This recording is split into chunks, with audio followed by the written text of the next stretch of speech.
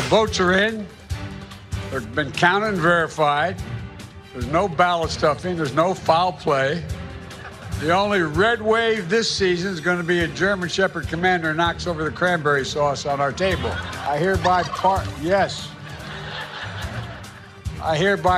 chocolate and chip. Okay, I like the thing about the dog and the cranberry sauce. That's actually, like, if you're gonna have, folksy old Joe Biden, that's the sort of line he should be giving.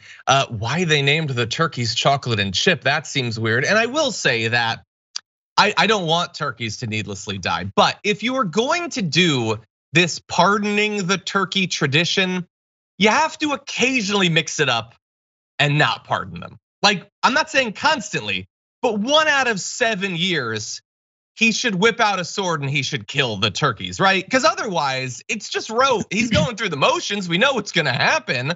I don't want any harm to befoul any fowl, but I don't know. It's a weird thing. Why do we go through these motions with the pardoning the turkey? I don't know. I'm curious what you think, Jordan, because I know you're not interested in a lot of this pageantry of the White House and all that.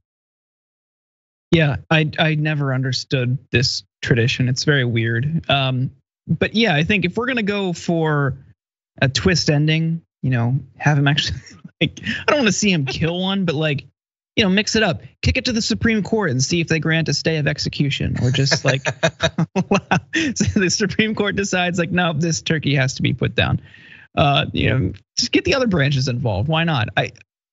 Not a fan. I think it's kind of a waste of time. But I did like that. This is credit to speechwriters and comms team.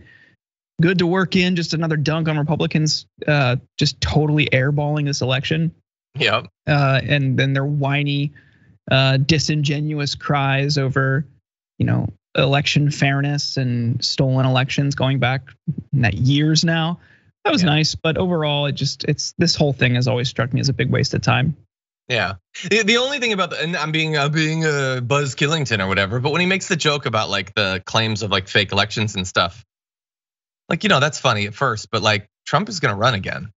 You guys could actually investigate him. You could do something about the crimes that he's done. I get that it's a joke or whatever, but it's also not a joke in a very real way. There's lots of Republicans.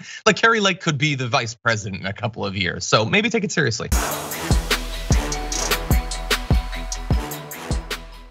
For more political news breakdowns, interviews, stories of activism, and me trying my hardest to care about the occasional big celebrity news story, subscribe to our YouTube channel at youtube.com/thedamagereport. And you can ring the bell wherever it is so you don't miss anything.